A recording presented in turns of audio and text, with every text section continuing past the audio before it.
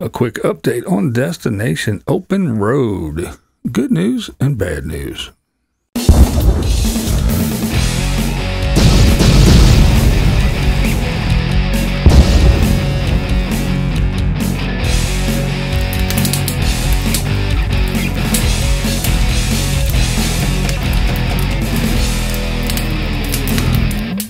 All right, blind viewers, how's everybody doing today? Okay, this is just going to be a quick little update on Scott and Terry from Destination Open Road.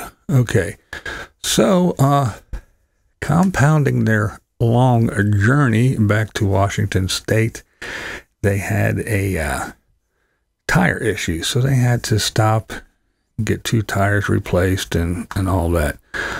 What happened was they made it to around the Oregon area, and they were just whooped and beat and had to deal with the tire mess and everything.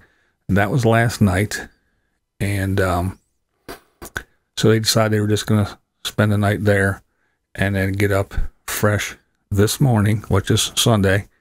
And then they were about 8 hours away, so they still had about 8 hours of travel left. So they may even be there by now as this video is going out. They may already be there. So yeah, the bad news was, that the long ride was, the intensity of that was compounded by tire issues.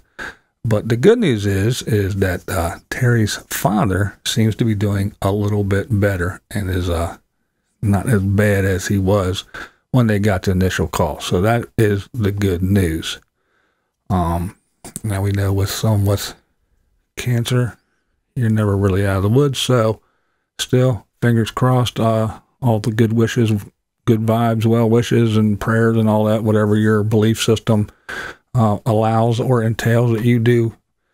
Keep all that good stuff up because, yeah, again, really cool people, nice people.